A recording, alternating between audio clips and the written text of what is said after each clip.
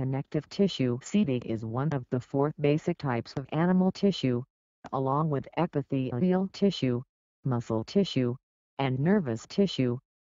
It develops from the mesoderm. Connective tissue is found in between other tissues everywhere in the body, including the nervous system. In the central nervous system, the 3 outer membranes, the meninges that envelop the brain and spinal cord, are composed of connective tissue. They support and protect the body. All connective tissue consists of 3 main components: fibers, elastic and collagenous fibers, ground substance, and cells.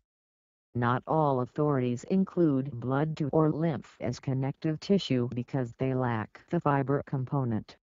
All are immersed in the body water.